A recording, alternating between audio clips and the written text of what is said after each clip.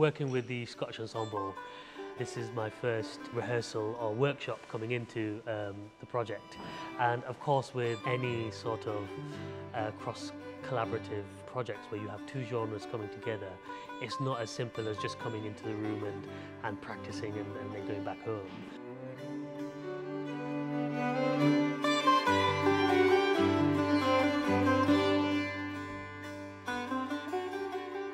With these projects, it's always very important to have plenty of time to get things into the system, into the body, into the ear, into our imagination. So meeting, what are we, 4 or 5 months before the actual concert is really important. And I'm hoping that between now and the series of concerts, things will percolate and mature, and then when we come back, we're really in a different place, having had these 2 days to kind of be like sponges and try and absorb as much information as possible. It's a really exciting and, I have to say, quite daunting challenge.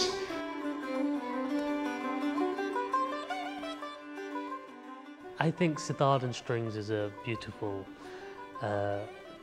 it's a beautiful sound. Sitar is plucked and it has resonances and sympathetic strings underneath that ring out, and just having strings underneath really help lift and kind of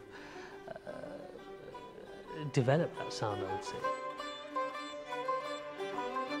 For Scottish ensemble audiences that are used to coming to our concerts, I think they can expect to be exposed and invited into a truly extraordinary musical tradition from the Indian subcontinent.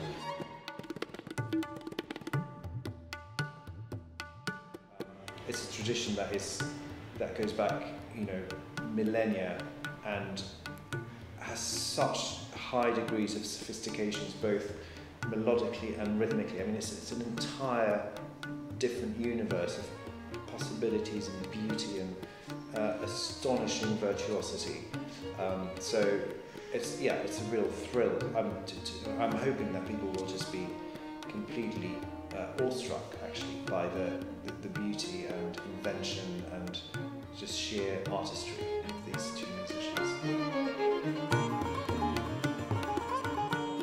For a predominantly Indian classical listening audience, this is, it's not a bog standard Indian classical concert. Yes, there's tabla and sitar, but there is also a string quintet as well. So the tradition of chamber music within Western classical music is such a rich, nuanced tradition. So it's a real interesting mix of soloist, but ensemble, but not orchestra, do you know what I mean? So there's nowhere to hide.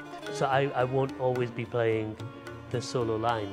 I'll be also part of the ensemble and part of the texture of the thing, which doesn't normally happen in an Indian classical concert. It's always just a soloist playing and singing and showing off their talents and all of that. And I think it'll be something very, very different to your bog standard Indian classical concert. We'll see what happens.